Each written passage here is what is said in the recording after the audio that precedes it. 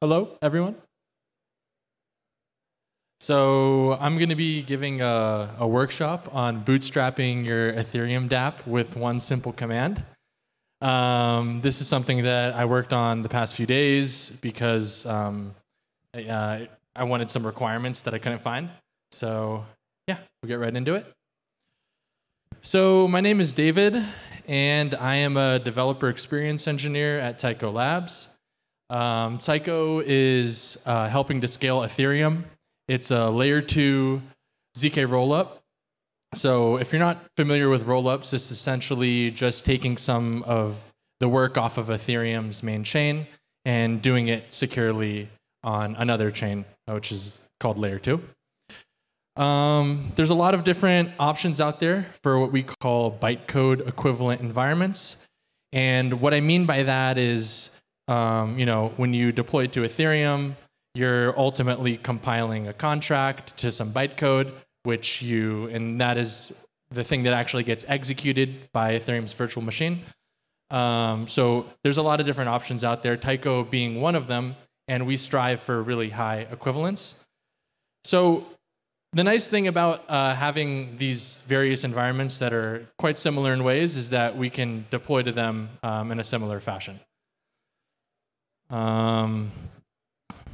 Right, yeah, so I'll talk a little bit about what Taiko is doing. So we consider ourselves to be a type 1 ZK EVM, as I said, and that means that we're Ethereum equivalent in the sense that we reuse execution clients such as Geth, and we don't really change anything at all. So of course we don't change the EVM, but we don't change that the way the gas is priced for EVM execution, the gas cost for the opcodes, and we don't change how we don't change the storage trees either. So to get back to the idea of the talk, which is a lot about developer experience, the most important element here is that they are at least EVM equivalent and bytecode equivalent, so that you don't really need to change a lot of your workflow as a Solidity developer. So we'll show that as well. Okay, so I wanted to just quickly go over how deploying contracts works on layer 2, in case you're not familiar with it. So to deploy a contract on layer 1, you need some ETH that you send from some account, and you create a contract to some node. And the way that it works on layer 2 is you need to have that same amount of ETH, or some amount of ETH reflected in the layer 2 network. So the way that this works for most places, like how it works at Taiko, Optimism, and there's also Base now as well, you basically collect some ETH from a layer 1 faucet, like a test faucet such as Goerli or Sepolia, and you send that ETH to your layer 1 account. And then you use a bridge to get that test ETH on layer 2. And now that you have that test ETH on layer 2, you should be able to create a contract by calling a layer 2 node, which, as we said, should be EVM equivalent. So you can just do the same call to that node, and you can deploy a contract and put it on the rollups state. Okay, so a little bit about what the tool is and why I'm presenting it here. So it's basically a simple repo that you can just clone, and it's laid out as a monorepo. There's a svelte front end, and it's pre-configured with some simple CSS components that you can just use. It uses WAGMI, Web3 modal, and a new command line tool, which is pretty cool, called WAGMI CLI. This is a way to make the ABIs generated automatically and have type safety. I'm also using Foundry as the back end, so to speak, to develop the smart contracts, and just some sane defaults that are configured in the environment files, which I'll show. And also, I'll show you how we can configure this to automatically deploy to Fleek, which is kind of like Vercel. It's just a deployment environment. And I mainly made this tool just because I found some of the other ones on GitHub lacking for what I wanted to do.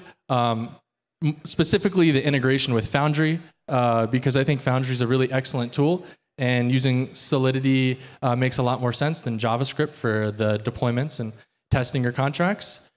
So that's the first reason. And the second reason is I think we have a lot of builders here. And I just want people to not have to think, especially new developers, to not have to think so much about how do I navigate all this new stuff that I have to learn, like how do I deploy these contracts, how do I get them on these different layer 2s like Taiko, Optimism, and just make it a more seamless experience so hackers can just get to building and build something cool. So the goal of this workshop is, just quickly get to hacking in your project. I'd like developers and builders to focus more on learning than having to think about tooling and how to just initialize all of these things to get started, and give a seamless and easy workflow so that you can enjoy developing on Ethereum. And FYI, this stack is somewhat opinionated. Mainly because I'm using svelte, when I think a lot of people are familiar with React and using things like Rainbow Kit. It's definitely has a broader ecosystem in the React world, so this is just an option for you. If you wanted to use some of the more common tooling like Rainbow Kit, Next.js, definitely check out Scaffold ETH. And on top of that, you can just use this repository and tool, and you can pretty easily swap out the Svelte front end and use Next.js. So let's actually build it. I'll just put this here. Hello? Okay. Cool. Yeah, so this is the repo. It's how do I share this link easily? If you want to try to pull it up, I'll leave this link up here if you do want to work on it now, or I'll have links at the end, but in case you wanted to walk through with me, this is the link. It's github.com/d1onys1us/dapp-slaps. And yeah, we'll just walk through it together and show what this tool does. So you'll first be greeted by this README, which will have a quick start. And the first thing that you need to do is just click on Use this template. So we'll do that. And then we'll create a new repository. So you can just imagine you're, in your hacking group for the hackathon, and you're just going through this workflow. I'll just call this my demo repo.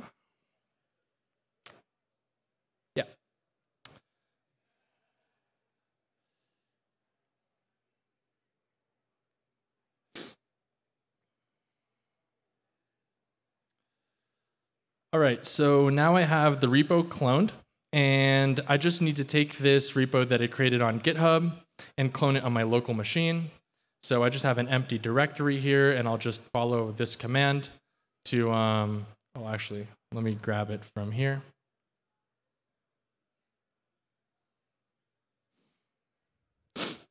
Okay, so now I have the repo cloned. And the next step is execute the setup script. This is the quote-unquote one command. I was trying to in the future, I might do this in a slightly different way, but this should set up the whole project for you, aside from just cloning it. Essentially, it'll just install the Foundry dependencies, install some node dependencies, and copy over some environment files. So I'll just do that. Internet here is a little bit slow. But the project uses PNPM, by the way, which is a little bit underrated, I think, especially at hackathons where the internet can be really slow because it caches the packages. So I'd highly recommend PNPM if your internet sucks. Okay, cool. So we're ready to rock. We executed the setup script. And yeah, there are two other things we need to do here. So I think that it would be really useful for hackers to create a mnemonic, right? And the reason why you might want to do this is because A mnemonic essentially means, if you're not familiar with it, is usually you have like a private public key pair. You're familiar with like your private key, but you can just create a mnemonic which maps to multiple keys. So if you want to have multiple test accounts, you can just create one mnemonic, and this is a really easy way to do it. It's also kind of suggested if you're out there hacking in the Wild West that you just don't use your normal accounts. So I suggest you can just create a mnemonic, and you can just go here. It's really simple. You just can select ETH and just generate a mnemonic, and here it is. I already did it, but yeah, you can use this, and I'll show you where we can put that. So as I said here, you obtain a mnemonic, and then you set the mnemonic phrase in packages app env. So app that typo there. Yeah. So that would be right here. I'm just gonna echo my current mnemonic. I think I already have one. I don't care that you can see it because there's not any real funds or anything important here. Unless you want to just take my testnet ETH, which I just have a little bit of. So yeah, I set the mnemonic, and then the other thing we need to do is we need to get a Web3 modal project ID. I'm using Web3 modal because it has good support for HTML, which is what Svelte uses, and RainbowKit didn't work out as well. So yeah, you can click this link here, and you can get a project ID for Wallet Connect. You need to sign up for an account, and then you can get a key. So I also won't do that here, but it's really simple. You just get a key. And essentially, after we fill out these two environment variables, we can... Oh, thank you.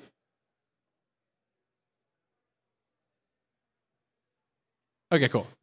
Thanks. Yeah, so after we set these things up, we can get to building. Let me just see if I have this on in my environment. I don't. Let me see here. I think I have it.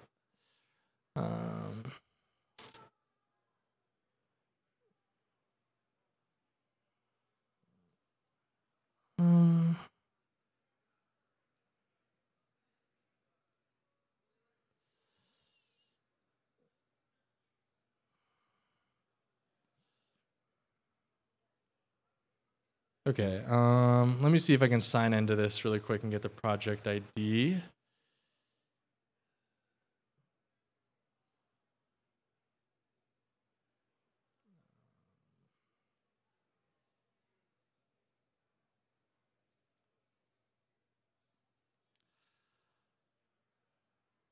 All right, here's the project ID. So I'll just copy that in here. And yeah. After that, we can source these environment variables so that our app ends up having them. All right, let's see here.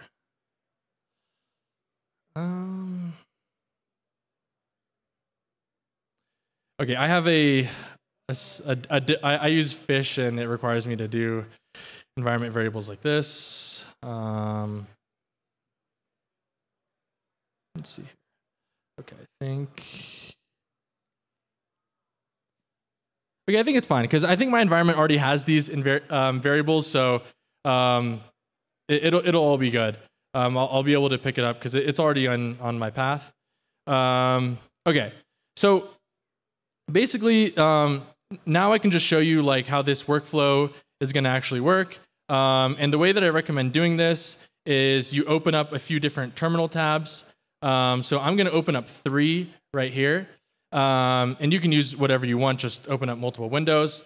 But the first thing that we're going to do is we're going to start a local chain with Foundry, right?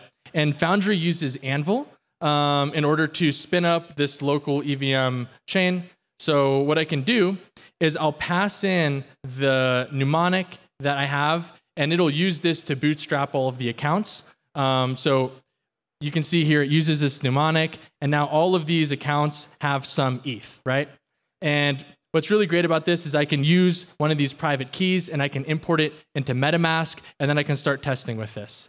So now we have a local Anvil node started. And then one other thing that I'm going to do here is I'm going to deploy a smart contract to this local Anvil chain. That smart contract you can find inside of the contracts folder here. It's a really simple contract that just sets a string variable. And I will deploy this. So to do that, I just do forward script deploy, and I set the RPC to Anvil. And you can see here, I've now created that contract on Anvil. And there's also this utility called cast where you can interact with your local Anvil chain and you can get some information. For example, now the block number is 1 because I just deployed a contract. So now I have this local Anvil chain running, and I have a contract deployed to it. So now I can just start the app, and I can just do this pnpm filter command. This is just a monorepo command, and I just call the dev command to start up a local server. And yeah, I can essentially, let's see here. Okay, cool. So the reason why this error came is because I need to generate the ABIs from the contracts that we just deployed so that the front end can use those ABIs. So I'll go ahead and do that really quickly. So the way that works is I can just go here and I can do a pnpm wagme generate. And by the way, all of these commands are written inside of the README under common commands. So it'll be really easy for you to just deploy something and generate these ABIs, etc. So now I've generated the ABIs. And if you want to take a look at how that works is if you go to this out folder, you'll see that it creates the ABI and the type definitions for the foo contract, which we'll interact with on the front-end web application. So now, ideally, this won't have an error. All right. This is live debugging out here. So requires project ID wallet connect version 2. So I think that this is because it is not reading this environment variable correctly. So I'm going to switch it back to this original format and see if it works. Okay, cool. It does. Awesome. So now you can see here that we have the app. We have like 2 components. You can use.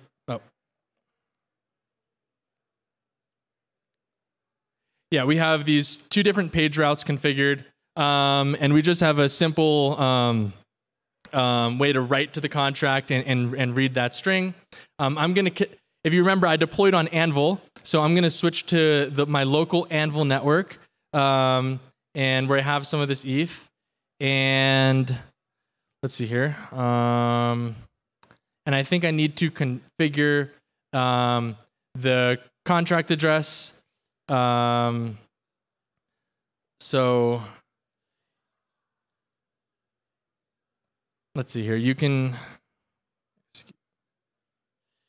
if you go to these template files, I show the things that you need to configure. So there's this foo address, which the app uses. I'm just going to deploy the contract again, because why not? And the output will give me the contract address. And now I have it here. Yeah, block number is 2. So I'll set the contract address here. And you can see here, it's now loading the message hello world, right? So this is like a really seamless experience now. So if you go into contracts, where all this, all of these, the foundry configuration is, you can change, like for example, I can just change this message to something else, and it won't show the new message now because I didn't update the contract address and I also didn't deploy this. But now I can deploy this again to Anvil, right? And now I can take that contract address right here and I can put it in the environment here. I can update it And now, did I get the right one? Let's see here.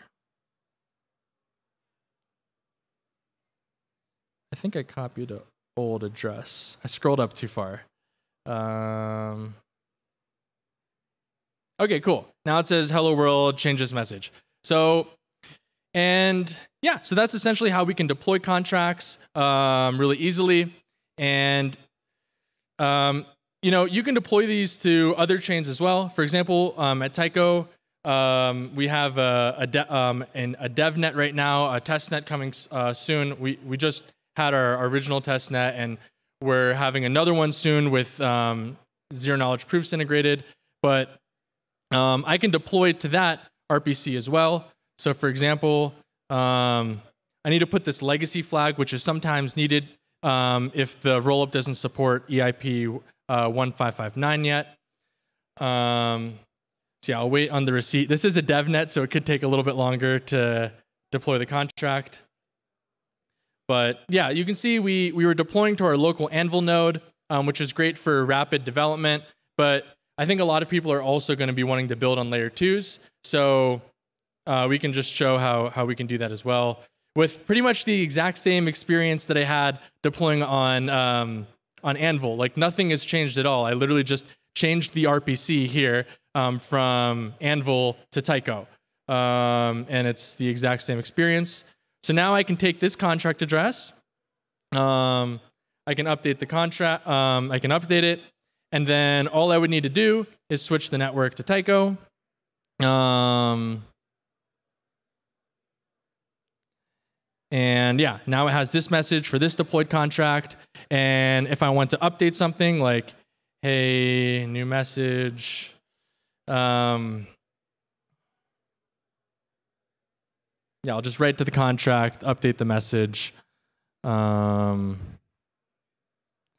Again, it is a DevNet, so it might take a little bit. See how the transaction's doing. Yeah, in the meantime, I can walk a little bit through more through the code base. So let's see here. Essentially, if you want to run any kind of, you know, you can run everything from the root of the monorepo. So you want to compile your contracts, you just do like a forge build. You can do forge test, and you can run some tests. And also, if you want to install some other library, like for example, I think one popular one, I think is a little bit of a bigger package, but I can try to install the Open Zeppelin library.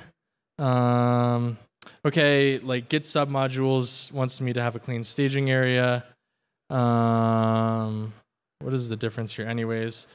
I'll just check out these changes, and I'll just show how we can install some libraries that we can use in our contracts, like Open Zeppelin.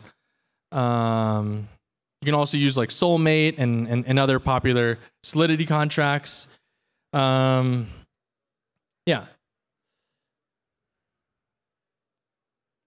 So I think the internet's just a little bit slow. And you can see here now the message was updated. So yeah, it's I'll just cancel out of this because it's taking too long. But I'll just show how we can, we can deploy to really any EVM equivalent layer 2. That's kind of the takeaway that I wanted to give. For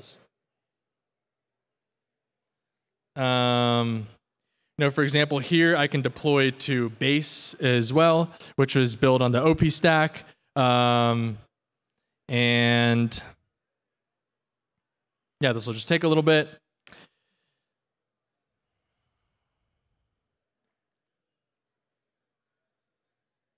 But yeah, now the contract is on base. So you can see you can just really deploy this on any layer 2 easily and kind of have the same experience. And yeah, if you walk through this repo, it's defined like pretty simply. You have a WAGMI client, which is inside of a globally accessible store.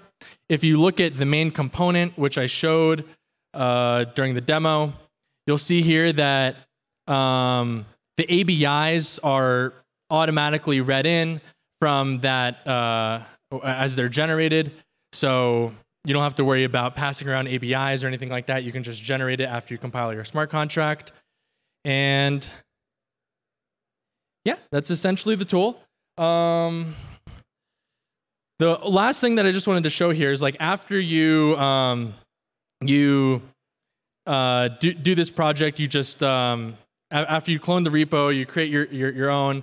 You can set it up to have deploys to Fleek, so that if you're working on a team and you want to see how deployments and things work, you can just get automated deployments. So I'll just show that really quickly. I know I only have a few minutes left here, but let's see here.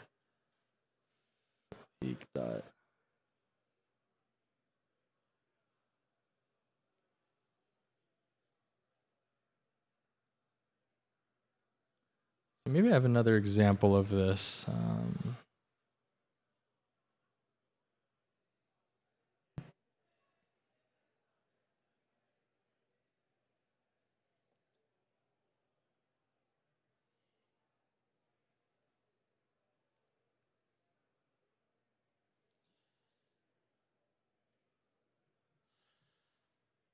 All right.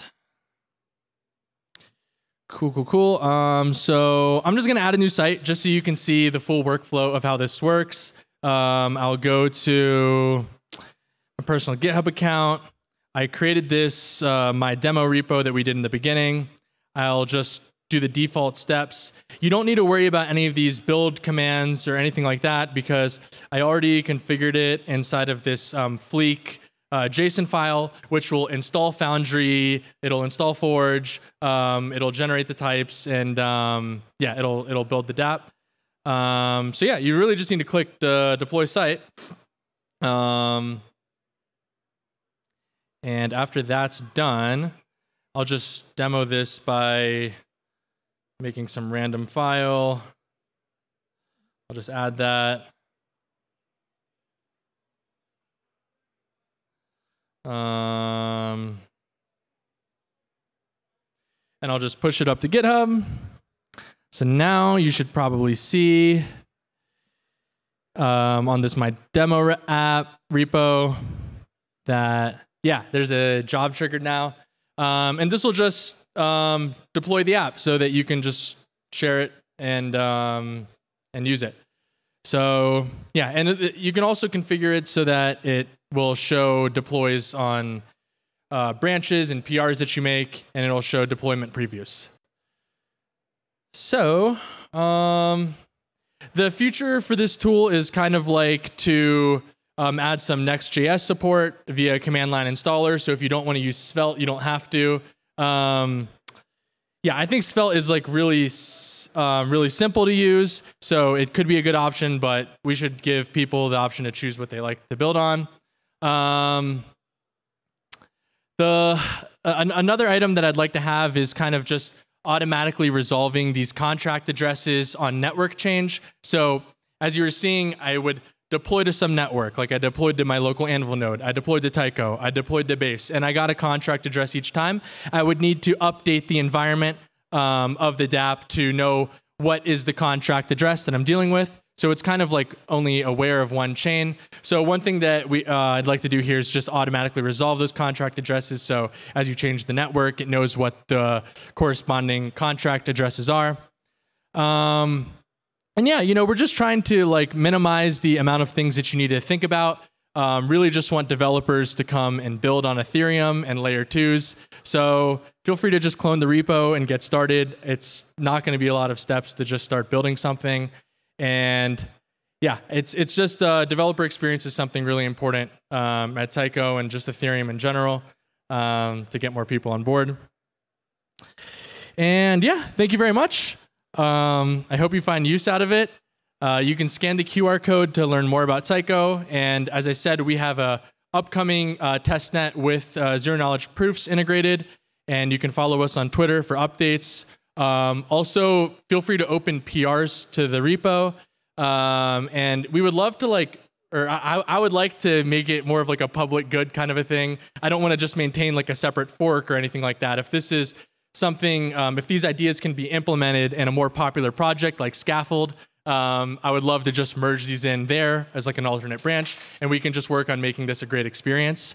And lastly, if you have like any questions at all about building dApps or building on Ethereum, or you have problems with a tool throughout the buidl week, just feel free to DM me on Twitter, hit me up at my email address, and I can help out.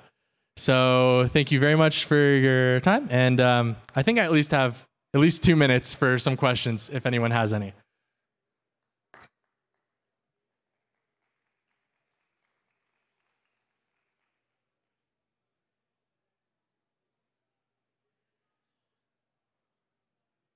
Yeah.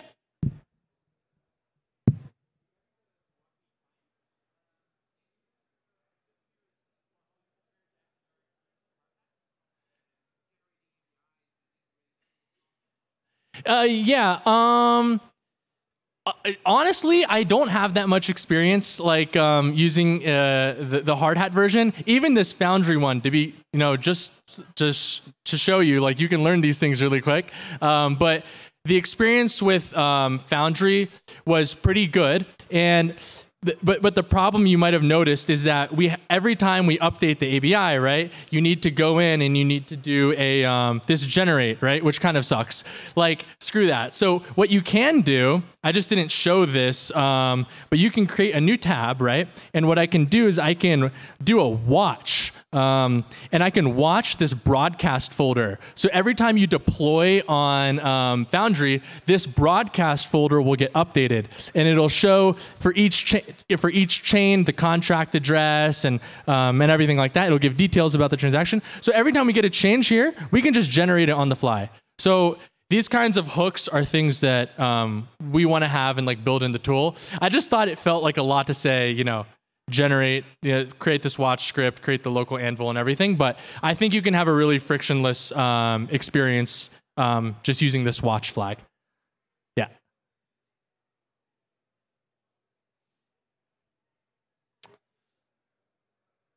All right, then. Thank you very much.